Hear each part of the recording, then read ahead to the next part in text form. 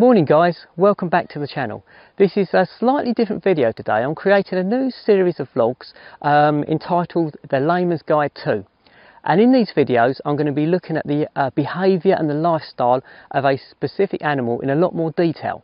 It's something I've been wanting to do for a while, so this is the first one. And in this video we're going to look at red foxes. And I think they're absolutely fantastic and fascinating animals. They don't live very long. In the wild, generally they live for about 1 to 3 years. They can live up to about 9 years. In captivity, of course, they generally live a bit longer. But yeah, they're lovely animals to watch. They're lovely animals to photograph. And the pups are born in spring, and when the pups are born, they're born with a waterproof coat, and so that means if it rains they're fine, they can go through the summer without getting waterlogged. But the adults, on the other hand, they molt their winter coat in early spring, and for the rest of the summer they've got their summer coat, and that's not waterproof. So actually one of the things I really want to get on film, photograph and maybe take some footage of, is a waterlogged fox shaking its fur and to get dry again. As I say, you don't see the pups do that because they've got that waterproof coat. So I'm not going to do any more to camera now. As I say, there's lots of slow motion footage coming up, lots of stills, and all the facts you're going to probably ever need to know about red foxes. So bye for now.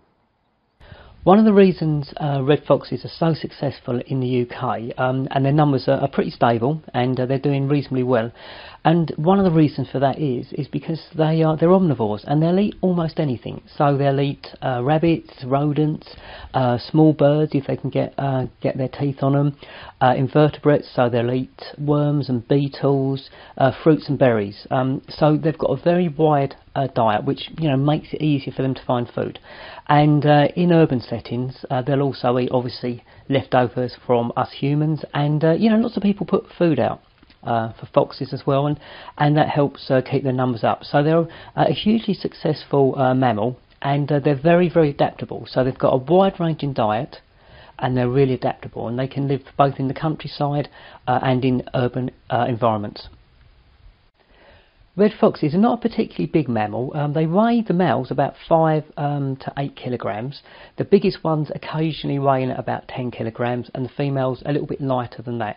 And if you were to measure them up to their sort of chest, they're about 40 centimetres high, and the body's about 65 centimetres long, and the tail, that big bushy tail, is normally around about 50 centimetres long. So they're not a huge mammal, but sort of mid-range dog size, I would say, but absolutely beautiful animals. And they've got this lovely red coat, hence the reason they're called red foxes, with that white breast and a little bit of white around the muzzle as well. So I think they're a really beautiful animal to watch and photograph. One of the most interesting facts I found out about red foxes is the fact that they've got scent glands in their paws, which means if they're walking down a trail or a pathway in, say, a woodland or a forest on a regular basis, they automatically lay down a trail of scent, which means finding these trails at night, when obviously it's a lot harder to do, it's easier for the foxes, because all they have to do is follow their own scent trail. So I just thought that was a really clever and unusual adaptation. It's like that, evolution, isn't it? And it's amazing these sort of, I don't know, special powers animals have come into play, and I think that's definitely a fox superpower, if you ask me. Foxes are quite silent animals. Generally you don't hear foxes that often. They make their way through the forest, silently gliding through these woodland paths, and when you do hear them, it's either a bark or can be quite an eerie scream actually, and the time you're going to hear them most often is during the breeding season in winter. So winter time is the time you're going to hear the dog foxes, so that's the male foxes barking, and the females, they emit this sort of almost really shrill sort of screaming noise. And as I say, during the breeding season, that's when you're going to hear foxes the most often. And as I say, they breed in the winter, and then the vixen will normally have 4 to 5 cubs. They're born underground in an earth or a den, normally called an earth, and the foxes, the fox cubs, they'll be underground for at least 2 weeks, and the female will look after those foxes, those fox cubs, underground for that 2 weeks. And then about 4 weeks later, or about 4 weeks after they've been born, the fox cubs normally start to venture above ground, and They'll stay close to the earth or the den, and the female will be obviously continue to feed them. And then the cubs become independent round about that autumn. So some of them will go off and find their own territories. Others will hang around with the family group, because you tend to find foxes really stick together in a small family group. So you've got the male, which is the dog fox, the female, the vixen, and then a number of cubs. And sometimes the cubs, as I say, will disperse during the autumn time. Some will stick around in that loose family group. Some will possibly even the next year help the female bring food in for the new cubs. It really depends on how much food is available, actually, and an area that's got a lot of food, you're more likely to get some of the cubs sticking around. Foxes fall under the category of crepuscular types of animals, which means they're more active in the mornings and the evenings. Although I've seen foxes during the daytime and they're out and about during the night, but their most active time is early morning and then late afternoon into the evening. And that's when they'll do most of their hunting. The amount of foxes, or the number of foxes living in a certain area, is all down again to the availability of food. If there's a high availability of food, there's less competition from family group to family group, and I've seen this in certain areas, so the numbers will be higher. If food is scarce, then the density of foxes in a particular area will of course be much lower. And if you've got a fox in, say, highland areas or upper, sort of hilly areas, then there's going to be less food around, so the density of foxes will be much less, and their territories will be much larger than the territory of, say, an urban fox, where there's a lot of food around, so they don't have to range so far to get enough food to keep them alive. It's simple supply and demand, isn't it? If there's a lot of food around, there'll be a high density of foxes, and if there's a small amount of food around.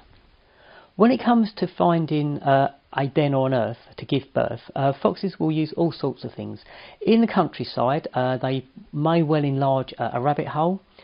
Some foxes will use an abandoned badger set, and then in an urban environment, sometimes they'll also dig out from scratch their own earths or their own dens, because they're very accomplished diggers in their own right. In the urban setting, often badgers will use like the underneath of a shed or something like that, or a really deep sort of set of brambles sometimes, but the underside of a shed is often a good place to look, because if that shed, the floor of it is up on bricks and there's a gap, then foxes often utilise those spaces. So again, they're very adaptable creatures. Spotting foxes can be quite difficult. They're a silent animal, like all of our wildlife in the UK. They're very good at creeping around, not getting spotted by us humans. They've been persecuted for centuries, and it's made them very wary. So spotting a fox out in the countryside is quite tricky. And it's a case of looking for footprints, looking for their scats, which is fox poo, and then just spending time out in the field and finding where these areas where foxes might be. But probably the best bet for spotting foxes is in an urban environment.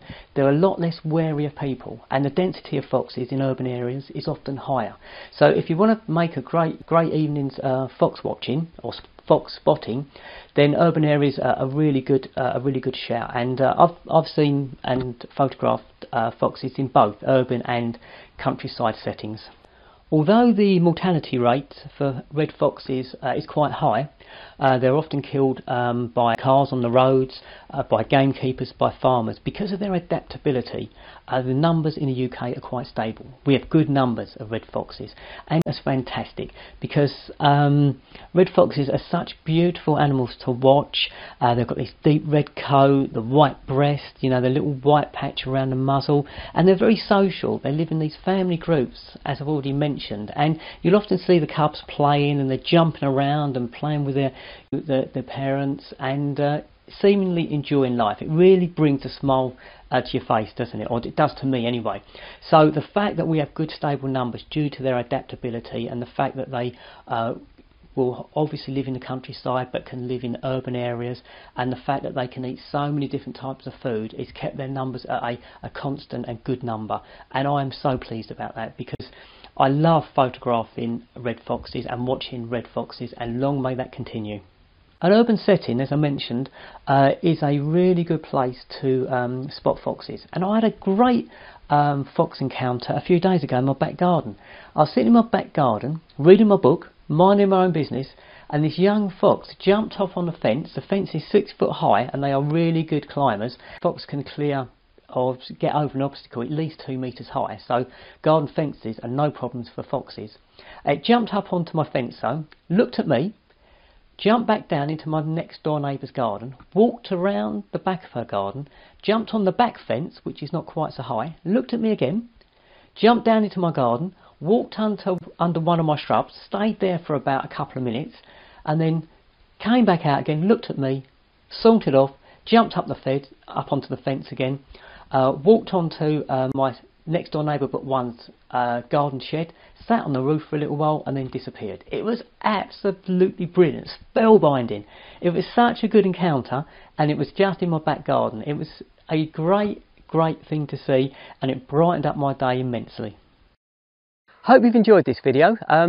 And if you have enjoyed it, if you can give it a like, a thumbs up, that would be great. It really helps my channel. If you haven't subscribed, if you can think about subscribing, that would be brilliant.